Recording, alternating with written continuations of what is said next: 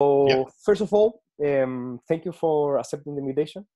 It's a pleasure for me to have this conversation with you and share all the content and share with us, Paul, your present works in the psychic entertainment spirit work.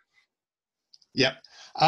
Well, I got into mentalism really by mistake.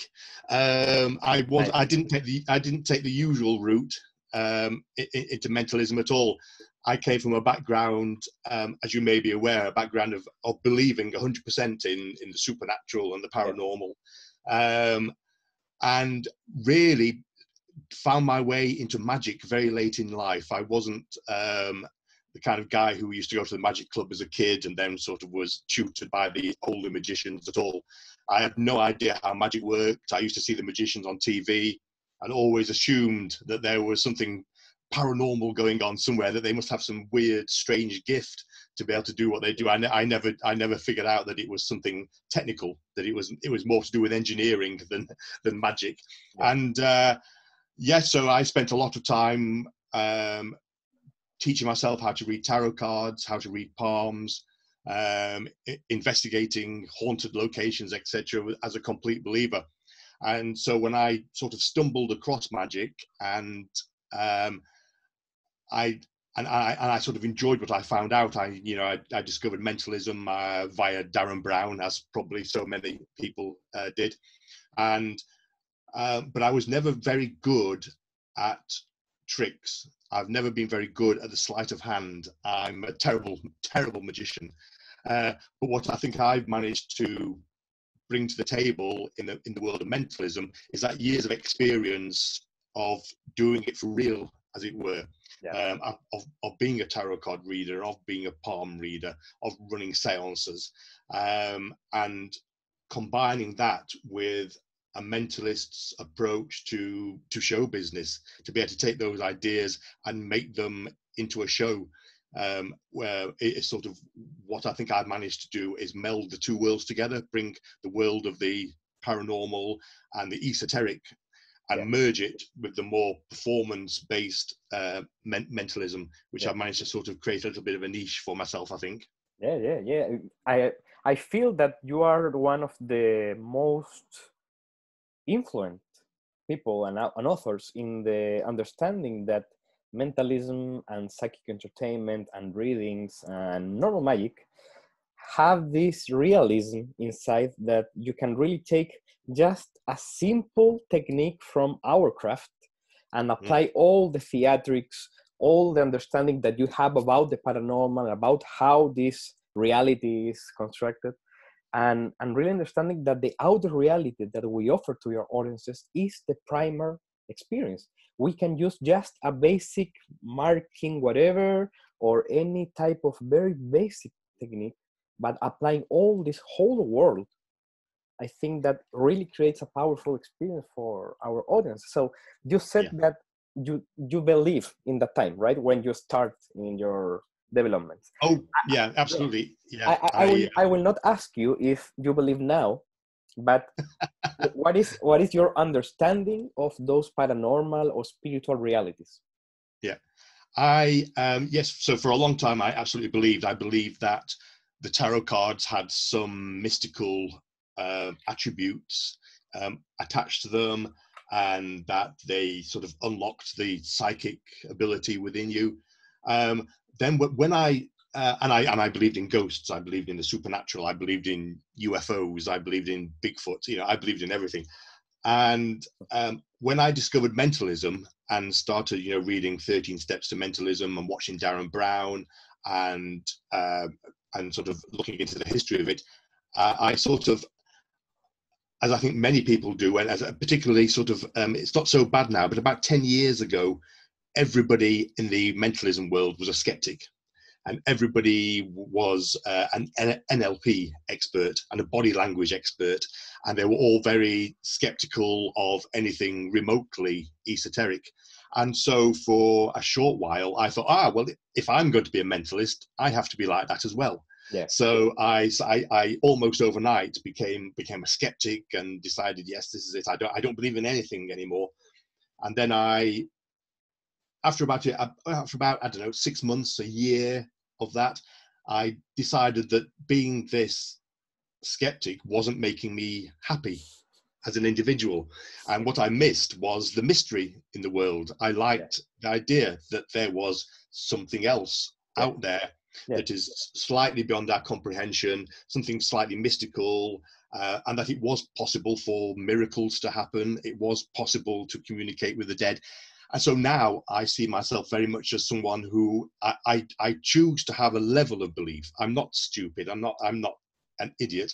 I know that, you know, a lot of the esoteric world is not true, you know, but I choose to have a level of belief for no other reason than I enjoy having that level of belief. I enjoy believing that maybe there are fairies at the end of the garden, and if there aren't, I don't care. I like to leave the door open to the possibility that that world exists. Beautiful. So in a way, what are you saying impacts me in the way that in our natural reality, there are some quote unquote supernatural events, but they are supernatural because we don't understand them now with our materialistic and scientific views, right? Because some authors talks about the scientific reality or the material reality, and also the metaphoric reality or the symbolic one, right? So we can say that, for example, I use as fairies. Fairies are not real in this material scientific understanding, but in the other aspect there is, right? And we can't mix both together, because if I try to understand fairies, for example, in a scientific way, I say no, they don't exist, right? But we need to appreciate both observations, and I think that with our performances we allow people to also understand that this reality is also real. Yeah, absolutely. And I think I mean, this is just my sort of personal viewpoint, is that things like fairies or elementals, or perhaps even ghosts, spirits, perhaps they can only exist if you believe they exist. And if you don't believe they exist, then you take away all of their power, and they cannot exist. Whether that means I'm just making them up or not is a different conversation. And even if we're talking about we're just making these stories up, on a metaphorical level, what does that mean? That, you know, are we able to create these entities by our own imagination and by our own belief and by our own intention? It's a fascinating subject, you know, fascinating, and one that, you know, talk about forever. But you know, and that's before we even start talking about the multiverse theories and universes layered upon universes and realities layered upon realities. Or the non-existence of time, and that everything is happening at the same time, right? Yeah, absolutely. Yes. And of course, you know, what is reality? You know, that's and I come from a constructivist point of view, in a way that I understand reality as everything that is perceived as real, right? So as you said, we need to open the belief of people.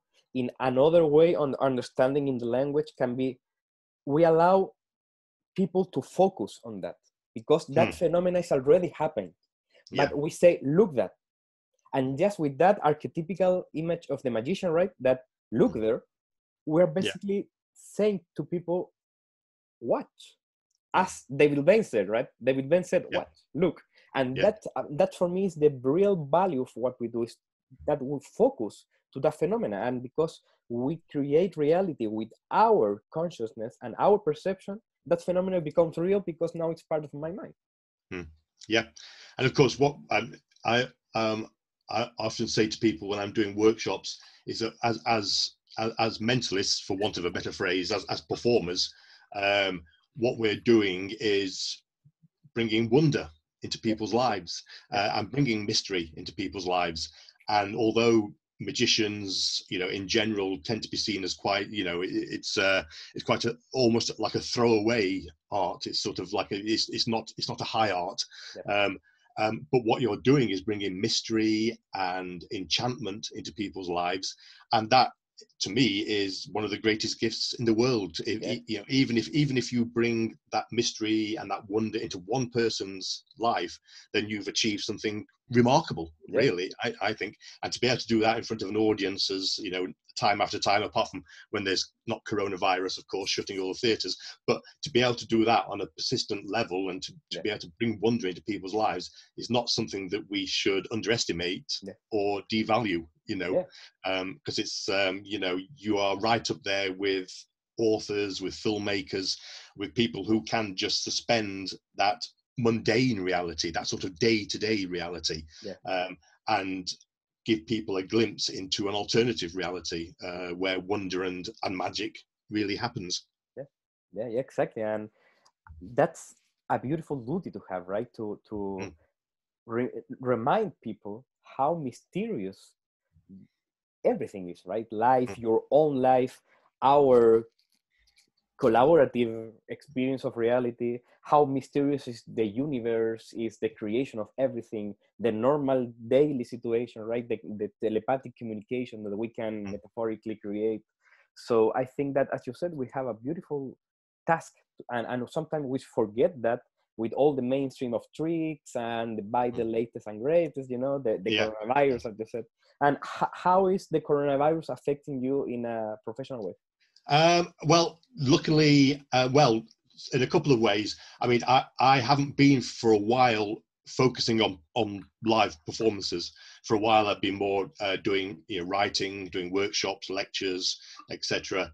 But just recently, I've started doing a new show, a two-person act. Nice. That was, it was originally going to be a two-person telepathy act, like the Eversons or the Clairvoyants, very much based on a code. But me being me, it was it was based in Victorian spiritualism. But the lady that I'm doing the show with, she's a professional actress. And so what we decided was that rather than just do a straight two-person code act, we would create a piece of theatre where there's a story to it. You know, that it's not just tricks, you know, not to belittle people, you know, what anybody else does, but what we wanted was to have a story there as well. So for the past year, we've been working on it, and as we worked on it, the code was meant to be the main thing. The code was meant to be, you know, the thing. But I thought, well, we'll put a few of the little bits and bobs in there, you know, a few of the bits of business in there. And one thing that I introduced was a Q&A part of the show with messages from the audience in sealed envelopes. And the lady, her character's name is Madame Celeste. She's the medium, divines the answers from the envelopes. And as soon as we started doing that, we suddenly realized that's the main part of the show. Beautiful. It was just so much fun to do. And as well, I'm talking about bringing wonder and magic into people's lives. The lady, she's a professional actress, and explaining to her how the one ahead system works for the Q&A, it was just like amazing to see her, you know, the twinkle in her eyes, and to think, oh my God, because I demonstrated it for her in front of her, and she couldn't figure out how I knew what her questions were that she'd written. And when I explained to her, she was just like, wow, this is just unbelievable, you know, just opened up all new doorways for her. So we performed the show twice in the United States, in Baltimore. And we were planning on sort of rolling out the shows over here during the coming summer. But of course, coronavirus arrived, and she's in London, I'm in the north of England. And so it's been difficult enough anyway to meet, to rehearse. But now with coronavirus, and the UK has just been put on lockdown, you're not allowed to travel, you know, where you don't need to, you're supposed to stay indoors. So really now we're realistically looking at launching the show properly in 2021. So we're hoping we might be able to get a show around Halloween in October, and maybe again do another show around Christmas. But really, everything's stopped. Everything's been pushed back.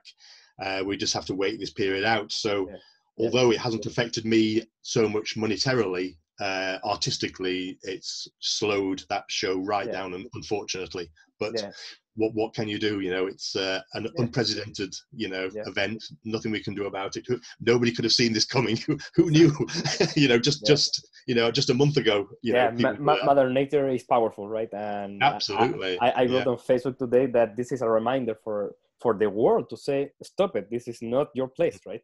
You don't own the earth. And it's funny to think in that manner, because we think that human beings are so powerful and the center of science and the most advanced, right? Bollocks, right? So, so we need to remind ourselves as creators and performers and professionals out there that this is a time to cultivate ourselves, to think new ideas, to go to the cave, right? When the old shamans and artists, the original artists, went to the caves where to receive the inspiration, the word from the diamonds, right? However you want to understand it. We need to go to our offices, to our creative space, and take the time that we have to create new powerful art for the 2021, because people will need that, right? Yes, absolutely. Right now we have a health problem, then we will go to the big economic problem, and also the emotional state of the whole society will be very low, right? We are sick. I lost my mother. I lost my grandmother, whatever. So we need to go with powerful art, with powerful healing for people, so they can receive what they need. Yeah, absolutely. I think the role of artists will be very important in the coming years. And I think the role of artists and art in society is often undervalued, you know, anyway, by mainstream society. And in the UK, drama classes are being cut in schools. There's the funding for the arts has been slashed. And yet, during this time, when people are having to stay at home, who do they turn to for their entertainment? To artists, you know, to filmmakers, to novelists, to TV makers, you know, to video game makers, you know, all these artists in times of trouble who you turn to without even realizing that this is art. And if you're slashing the funding for art and you're undervaluing art, then what would life be without it? I think it was during World War II, and I don't know if this story is true or whether it's apocryphal. It's easy for you to say. But during World War II, Winston Churchill was, I think, one of the members of the government wanted to cut funding for the arts in order to, you know, direct that money elsewhere. And Winston Churchill said, "But if we cut the arts, what are we fighting for?" And I think that's that should be the mindset of society, is that art is what gives society its soul. And it's so often undervalued and seen as frivolous, and you know, everybody who works as a performer or a writer will have been told at one time in their life, when you're going to get a proper job, you know. And if all the artists went off and got proper jobs in factories and offices, then, you know, the soul of the society would be gone. You know, the reason that makes living enjoyable. The dead poet society, right? That absolutely. That beautiful thing that when they say the scientist allows us to live, right? No, to just survive. But the poetry, the arts, the beauty allows us to really enjoy life. And I think that the first responsibility for us is us, the ones that are doing performances, right? Because if the audience and society sees magic or mentalism or any type of variant as trivial, it's because of us.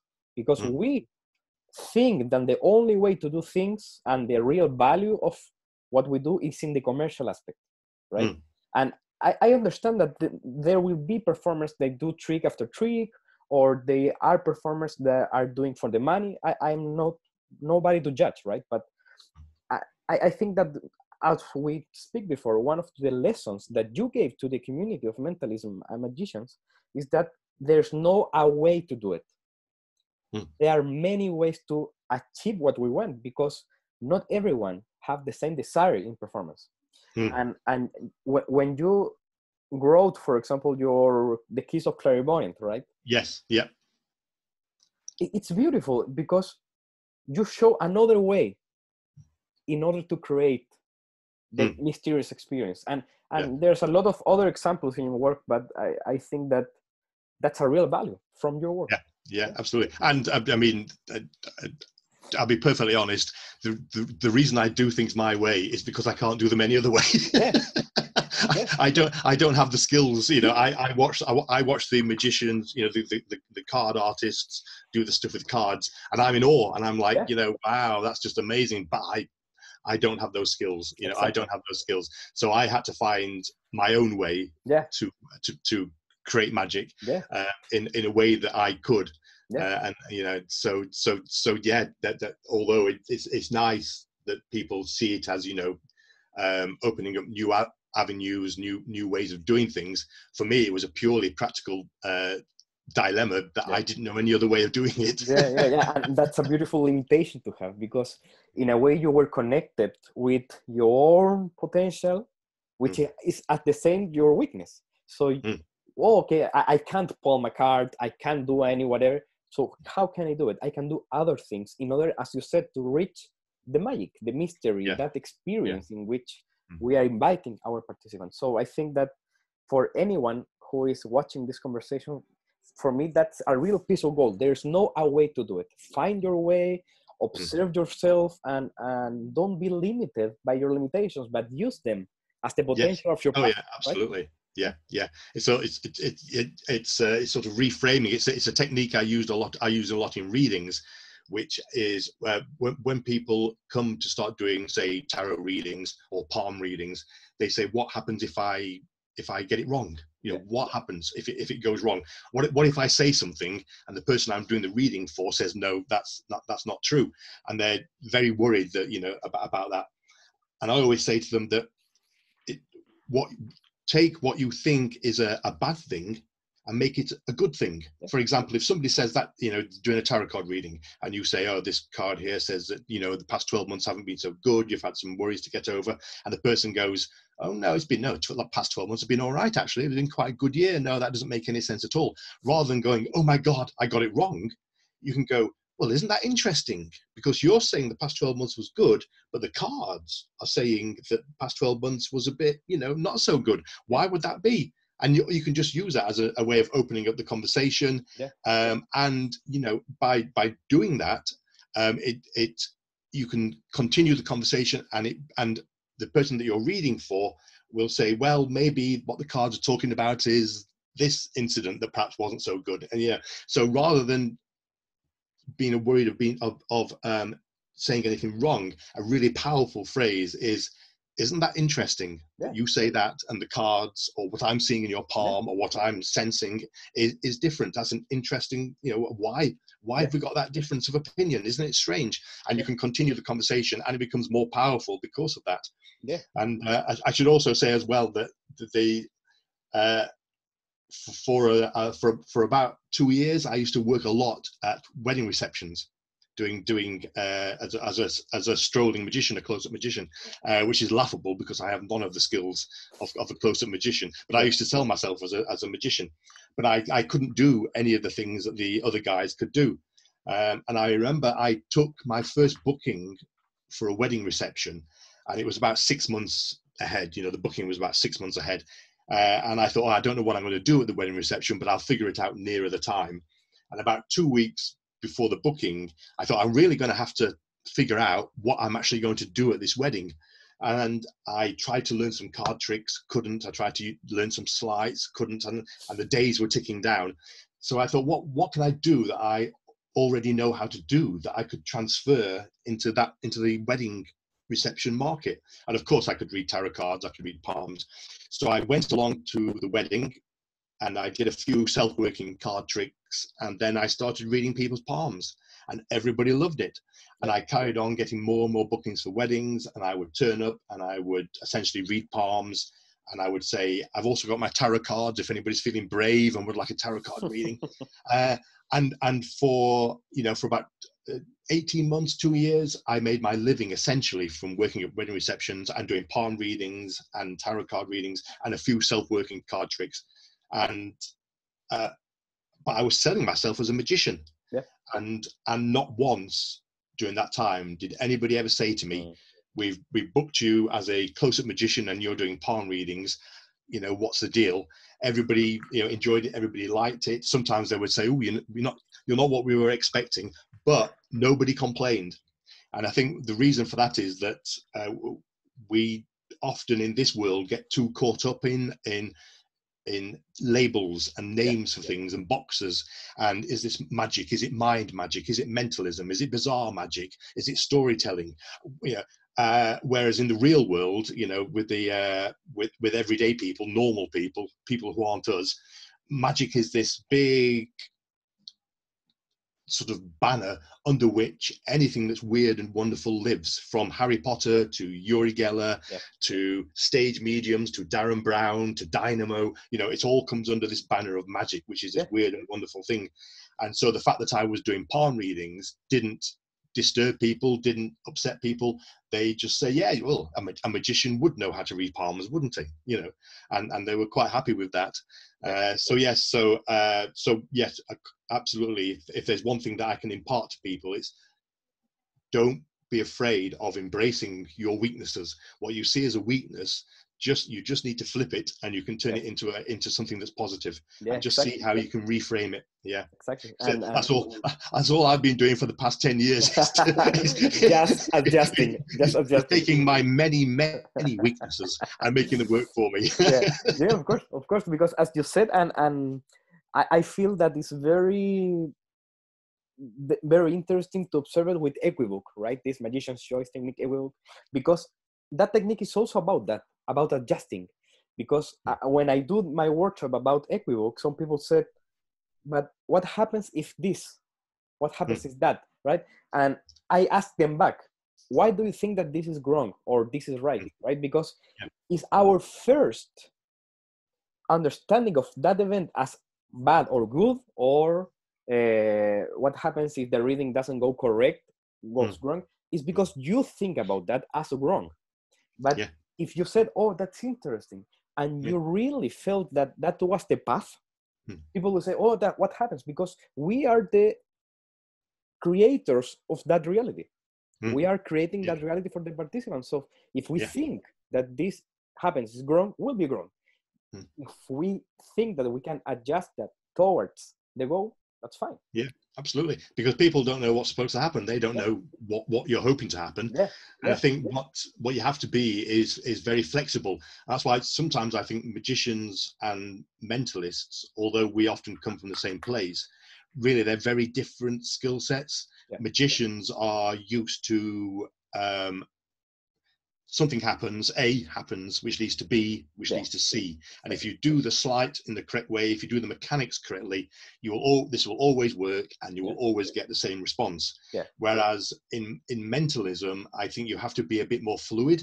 You have to just embrace the moment. And if things don't go the way that you think that had planned them to go, then don't let that freak you out. Don't let that, think, oh my God, the trick's gone wrong. Because there is nothing worse than a performer standing on stage and going, oh, well, that didn't work, did it? Let's try something else. That's embarrassing for the audience. It's embarrassing for the performer. It's, nobody comes out of that situation looking good. So it's to be fluid. It's to be able to embrace what happens. And if you're halfway through a routine and it suddenly takes a sharp turn in another direction, don't get freaked out by it. Just think to yourself, oh, that's what's happening tonight. That's what tonight's show is about. And embrace that, and just have confidence in yourself as a performer that you can just go with whatever direction the performance or the volunteer or whatever wants to go, and not be stuck on a rigid script. Obviously you have signposts that say the way you're hoping things will go, but if things go completely differently, embrace it. Say, okay, great, and that as a performer stops you from becoming jaded and bored with your performance, because you never know from one performance to the other what exactly is going to happen. And just embrace that sort of that ad lib, that improv element. And improvisation is a very interesting concept to observe, because real improvisation is not just mediocrity. To go to stage and say, okay, what can I do? It's not that. Improvisation is, understanding that you have a guideline. You know that you will present the theme of the performance, you will invite your participant, you will create conversation, whatever. But then let air between those bigger steps, right? So if something happens that you didn't expect, you are prepared to the unexpected because you're already prepared. And that's true improvisation. For example, in jazz, the musicians that play jazz understand that improvisation is not just trying to play anything, because we will not sound authentic. We prepare tools, lines melodically, so we are connected to the space, and in a spontaneous manner we bring the tools that we need, right? So some people are very afraid of this balanced approach, because saying, I can't go without a script, I can't. And it's not that, it's allowing space, allowing air to really be flexible and to embrace both skills, to be prepared and plan whatever, but also to let the conversation going. And as you said at the beginning, that what we do is not a monologue. And sometimes we prepare our performances in that idea that we are just talking and just doing and go by, right? It's not that. It's a conversation, and a conversation is fluid. The conversation change, and the conversation is like that, right? Yeah, absolutely. And of course, a lot of mentalism requires the use of volunteers. And when you get real life people on stage with you, or wherever you're performing, or even if it's close up at a table, you can never be 100% prepared for how those individuals are going to react, because everybody's different. Everybody will react differently. And so, your performance can take many different routes, just depending on the personality of the person that you're working with. And you just have to be able to, ad-lib that. One of the greatest sort of routines that we're in mentalism is the Q&A act. And anybody who's done a Q&A act knows that really you can be prepared for it. You can have an idea of where you're going, but really, Q&A, who knows what questions you're going to get asked, and you just have to, your show will be different every time. And if you've got the skills as a performer to do a Q&A act, then I think then after that you can deal with anything, really. You can deal with with any performance style if you can just go out and do a Q&A act. Absolutely. And how do you see the use of intuition in the Q&A? Yes, I've always used intuition. I mean, we could talk for hours about what intuition is, but I've always used a degree of intuition. And, even after you've revealed the question or answered the question, then allowing your intuition to come into play and take things further is a huge skill, a huge ability to have, to sort of answer the question, but then take it further and say, I'm also sensing this and that, and I'm not being afraid to do that, because if you know what the question is, you've got the ultimate get out of jail free card. So you can allow your intuition to go off on a tangent and to say things, and if the person goes, no, that doesn't make any sense, don't be afraid of that, because you still know what their question is, and so you can reveal that and get the sort of the big ta-da moment.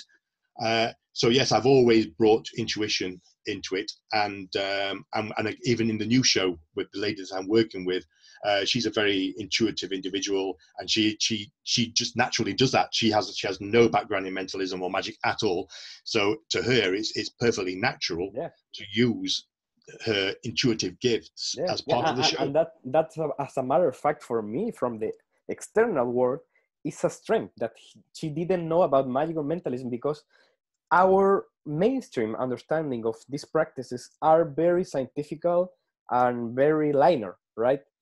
The effect and the method, right? It's almost like if you do the method, you will create the effect, and doesn't work like that. And I think that because she's an actress and also she's a woman, right? Because intuition is more female as a archetypical skill.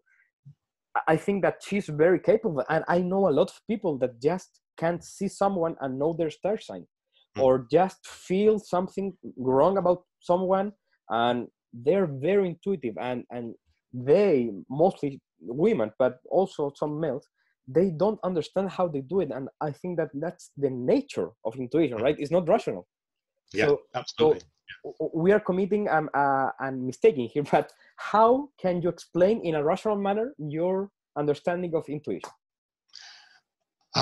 Probably I can't. is a short answer. Good, good. But I probably can come up with a longer answer as well.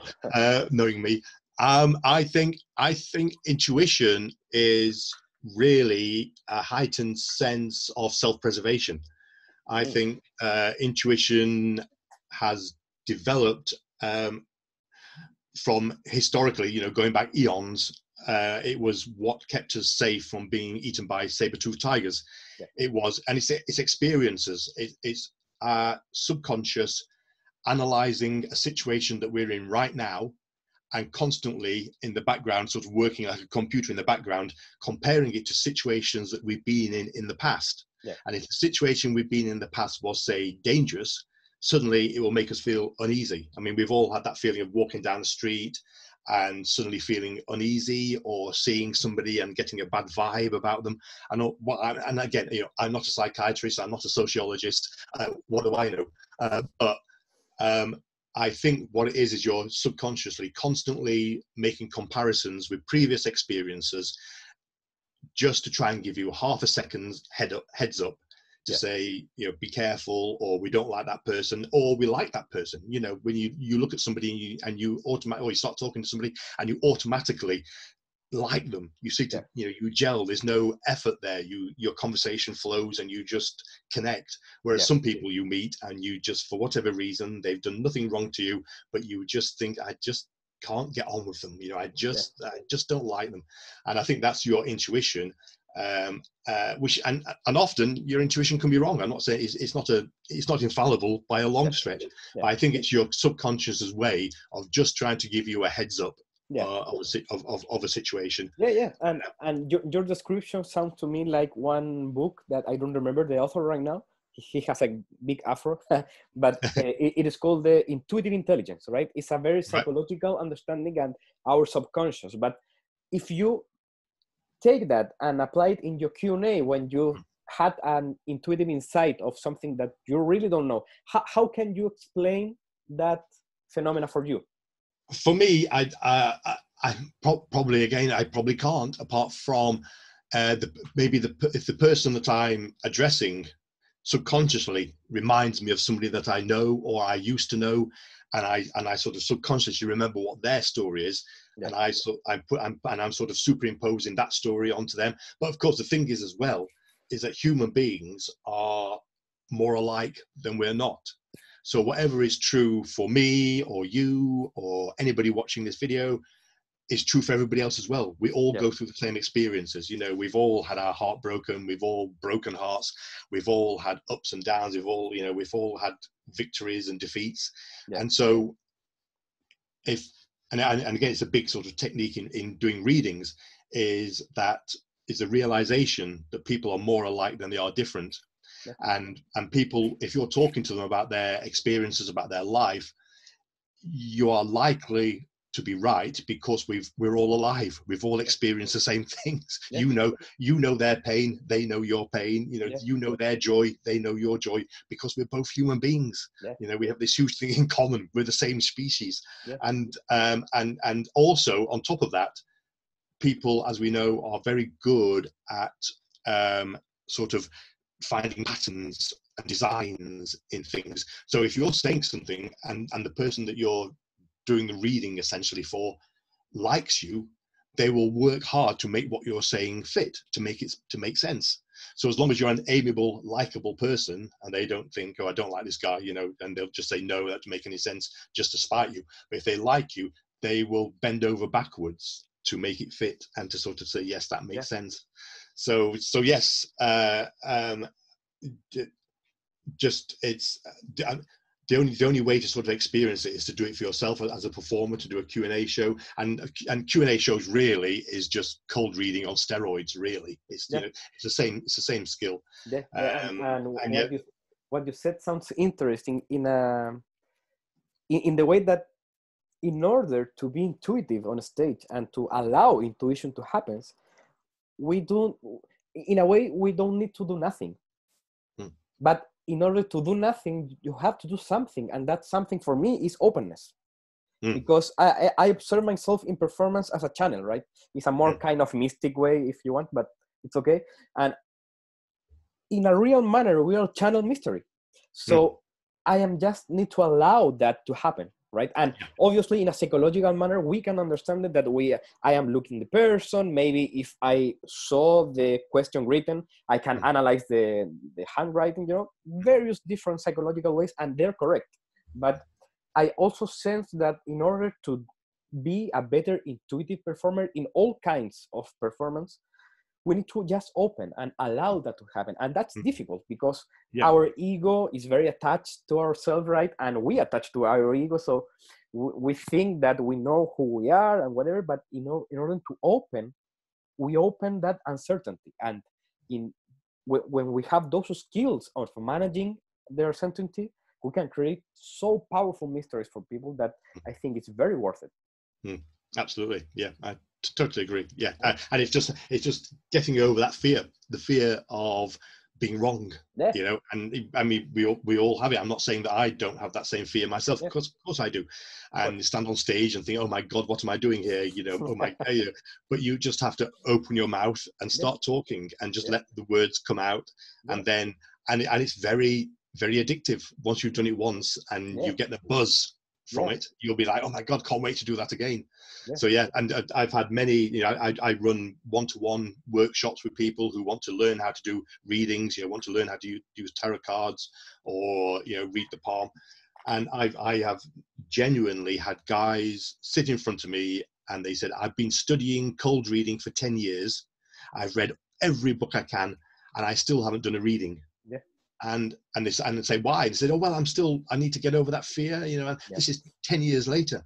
And the only way to get over the fear is to do it. And the only way to learn, really, you don't learn how to be a reader from books. You can get the ideas, you can get pointers, but really the only time you really start learning as a reader is when you start reading for people, using whatever method you prefer, whether it's whether it's something mystical like the tarot or whether it's something like handwriting analysis. The only way to do it is to go out and do it, and the more you do it, the better you'll get at it, and you'll get more confident with it as well. And you'll get better. You get used to handling people. You'll get used to talking to people, and that's the best way to learn. Apart from buying my PDFs, of course, which is probably the very best way of learning. But apart from that, real life experience. Are you offering your workshops in an online manner right now? Not at the moment. No. Well, I have done in the past. I've done Skype and sort of Facebook Live sort of things. But I personally prefer, I mean, these days, of course, we can't with the coronavirus, but I personally prefer to be sat with the person in person. I don't tend to like that sort of the screen between us. I like to be, to be able to sort of sit with the person I'm working with. Because I think that just works better. But of course, sometimes it's not always possible. And I know that anyone interested in this conversation, in what you said, will be very interested in your work, because your work pushes all this into practical routines and approaches for readings. I love an old ebook from you that talks about intuition and different exercise for intuition, right? Oh yes. What's the name of that? That was it Affinity? No, I think that is an older one that you give some intuitive exercise. Yes, there's something with a point, right? A dot. I've written so much. I've written so much crap. I forget. Yes, I can't remember its name now, but I think I can't remember what the title is now. But I know the one you mean. Yeah, where there's sort of actual different exercises about intuition. Because to heighten your intuition. I think that is very important for our community, because as I said, we have a very direct scientific approach of, okay, how can I do this? And if we said just do it, it doesn't work for people. That no, I will not do it, and they continue the path. So some exercises in a rational manner can allow people to have a better grasp. But also we always need to say that you just need to do it, because in that action you are becoming, right? Some people have very stressful situations in the community because they perform like once a year, or they never perform because they are too nervous. And everyone is needed in the community, and some people are not performers, and that's okay. Some people are collectors, some people are very knowledgeable persons, right? And that's okay. If you don't perform, that's okay. But if you have that call, that desire, do it and push yourself, because in your home, or just reading, or just buying the latest trick will not do the work. If you are a performer if you perform. As simple as that, right? And you are doing mentalism for people, you can feel yourself as a mentalist. And if you are not doing, that's fine. We are not better than anyone, right? Oh no, everyone is invited to the conversation, both the bizarre, the mentalists, the magicians. As you said, the labels are not relevant, because my label is not the guarantee for a powerful performance. I need to be connected in that moment, offering my best, and sometimes I do just reading, sometimes I do psychic entertainment and whatever, and sometimes I can do a magic with whatever, because that's the situation, right? So I think that in order to have a better wellness in this community, we need to know what is my role, what can I offer, what can I do, right? Yeah, absolutely. I think you know yourself, know what your strengths are, know what your weaknesses are, and and don't see any failings as being weaknesses. We are all different. We all have different skill sets. We all have different. Our personalities have different strengths. So and that's the thing, isn't it? Don't try to emulate other performers. Be yourself. Be your own performer. We've seen far too many Darren Brown clones over the past few years to know that the most powerful performers are those that are themselves, are individuals. You as an individual are not replaceable. Nobody can do a better job of being you than you. So know your own skills. And don't try to change them. Don't think, I wish I was more like, I wish I was more like Dynamo, and so I'll dress like Dynamo and do what he does, or I wish I was more like Paul Voodini and then stand on stage and talk crap for an hour.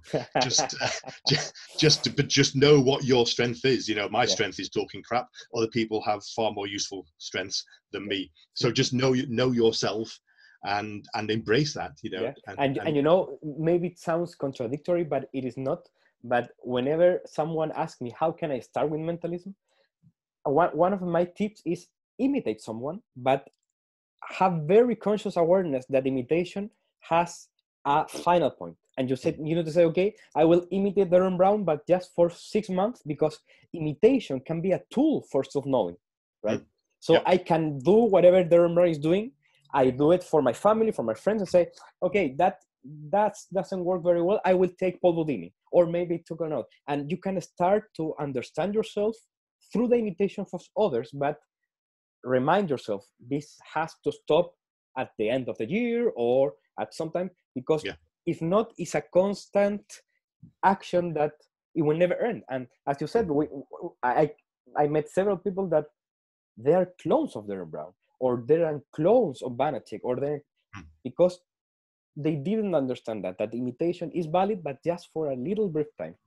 Yeah, you can do that to just give yourself confidence, as a mask to hide behind. But I think eventually you're going to have to take the mask off, because we've already got a Darren Brown, we've already got a Banachek, but we haven't got a you. So so be you. And then you play to your own mask. Yes, that's right. Put your own mask. Put your own mask. It's like the Jeff McBride act, right? He has a mask, right. And another. And we need to create our own mask. And in the concept of vulnerability, for me, is very beautiful and powerful, because in a way your mask allows you to be vulnerable to others and to tell your own stories, and to share with your audiences those emotional moments in your past, maybe, or maybe your observations about the world. And as an artist, if we understand Mr. Performance as an art, we need to express ourselves. We need to be vulnerable, because Yeah. I saw your work, for example, a huge influence in the Victorian era. Yeah. Yeah, and why do you feel that this is so attractive to you? Do you know? I have no idea. Well, I think it's probably as a child, as I've already said, I was a complete believer in anything paranormal, supernatural, and Yeah. I used to love watching, sci-fi TV shows Yeah. and horror films, etc. And I used to read a lot of Marvel and DC comics, and I was a real daydreamer. All of the teachers used to say to my parents, Paul's always daydreaming. He's never, he never focuses, he never Yeah. concentrates. Because in my mind, I was always off You were my focused in another thing. Yeah, that's right. Yeah, that's a I was awful. Yeah. Yeah. And then I discovered the Victorian books such as Frankenstein, Dracula, Dr. Jekyll and Mr. Hyde, The Invisible Man, all of those sort of classic Victorian Gothic horrors. And I also started to learn about Jack the Ripper, the crimes of Jack the Ripper, Yeah. and had this idea in my head of the fogs in London, and the sort of the policeman with the light going down the, and created this very romantic notion in my head about what the Victorian era was. And I think as a child, I almost felt as though the Victorian era was a time when the magic was real. There really was magic, after reading all of these books, Frankenstein, Dracula, etc. I sort of, in my mind, as a sort of 8-year-old, 10-year-old kid, began to feel that that this really was an era when magic was real. Yeah. And now the magic had gone from the world, but in the Victorian time it was. And of course I remember having a book about the Victorian era, and one of the chapters was about spiritualism, and they had the photos, the spirit photographs and the drawings of the seances. And I remember looking at those photographs, and even though and still even now, when you look at those photos with the ectoplasm coming out of the mouth, and it's quite clearly fake photographs, and it's quite clearly just cheesecloth or linen that people but even so, when you look at that photos, there's still a weirdness about them, even though it's fake. They've captured some sort of, and I think it was a technology of the time, the way that the photos were taken. Yeah. Somehow it captured something almost of the soul. And you can look at those pictures, and although it's staged or fake, you can't help but make you go, oh, that's weird. That still looks weird. Yeah. And so all of that is really, during my formative years, really influenced me, and it's a love that I've never left. I used to be into superheroes, but I would always love it when they would reimagine the superheroes, Victorian Batman or something like that. That used to be my favorite thing, so I think it was discovering all of those different influences, the novels, the Jack the Ripper, the spiritualism, at a very formative time of my life, sort of around 8-10 years old. And it's something that's just stayed with me. And even to this day, my favorite TV shows are things like Penny Dreadful and numerous other similar ones. They're still, I still choose to watch those over everything else. If something's set in the modern time, I'd go, oh, it's all right, but it's a bit modern. But then something comes out that's set in the Victorian time, and I'm like, oh yes, that's me. That'll do me. Yeah, and what you said about the images of the spiritualism era, it sounds to me like everyone in the mystery arts, even if we include these spiritualists in the mystery performances, they are creating metaphors. And the metaphor doesn't invalidate the higher truth, right? Because obviously we know that in mentalism, we dramatize the telepathic experience because I am using a billet, I am using a big book test, and that's our technology to create a metaphor that connects people with that higher event that is real, right? So maybe that spirit with the linen clothes and whatever is obviously fake. They know that using the technology of the time, they are creating that because they are talking about something higher. Yeah, absolutely. Yes, and there's various explanations that one of them is that the photographs were just recreations of what they'd experienced in the seance room. But of course, you can't make those experiences occur on demand, so they were just recreating them. And the other one I really like, and I talk about in my lecture about spiritualism a lot, is that the mediums would say that yes, they use trickery, they use fraudulent techniques, but they need to do that in order to open up the door for the Exactly. real Yeah. phenomena Yes. to occur, because That you need to observation get is so the beautiful. yeah, it is. I think it's amazing, Yeah. and it's saying, you know, we need to get the energy up. We need to get people's we need to bypass people's cynical sort of outlook on life. We need to show them something that's amazing, so that then they can then open themselves up, so that the real spirits can then come in. And you know, I like that. I like to believe that's true. I know other people will say it's just an excuse, and of course, and I can see that as well. Say yes, I can see how it's an excuse, but I love that thinking and that notion that yes, we're frauds, yes, we're fakes, but what we're trying to do is open up the doorway for the real phenomena to occur. And in many ways, that's similar to what we've been talking about today, you know, about as performers. That link between the trickster and the magician is very interesting in the tarot as well, because if we see the original tarot, not the Rider-Waite, the original, the magician was the battleur, right? That's basically a trickster, a sleight of hand artist. Then with the Rider-Waite tradition, we move to the magician, esoteric magician.